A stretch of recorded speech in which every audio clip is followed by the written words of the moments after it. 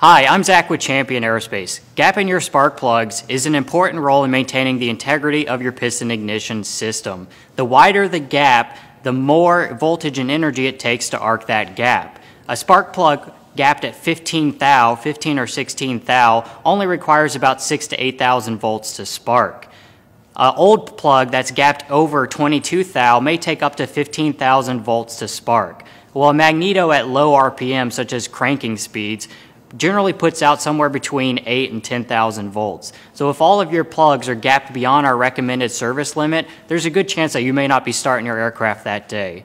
So it is very important that you're pulling your spark plugs every 50 or 75 hours to inspect them and to gap them. For massive electrode plugs, we recommend a gap of between 16 and 21 thou, and for fine wire plugs, we recommend a gap of 15 to 19 thou. So I like to use a feeler gauge here. This is our CT450 feeler gauge, and it's got different gauges for different gaps. So all I want to do is make sure that the 15 thou goes through, that way it's at least 16 thou, and that the 22 thou does not go through, that way it's at least 21 thou or under. So in this case, this is a brand new spark plug, so I saw the 15 thou goes through and the 22 thou does not. So this is a good plug that can get returned to service. If you do need to gap your spark plugs, it's very important that you provide as much inward pressure as you do downward pressure. One of my favorite tools is this tool here. It's our CT415 gapping gauge, and it allows you to seat the plug in and then very precisely set the gap.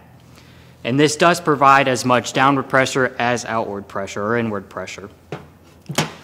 If you do over gap the plug, you want to make sure that you don't try to bring the electrode back out. In addition to damaging the electrode, you can also damage the ceramic on the inside. So make sure your spark plugs are gapped between 15 and 21 thou. That's going to help maintain the integrity of your ignition system and allow your aircraft to start and operate properly. If you have any questions, please contact us or visit our website, www.championaerospace.com.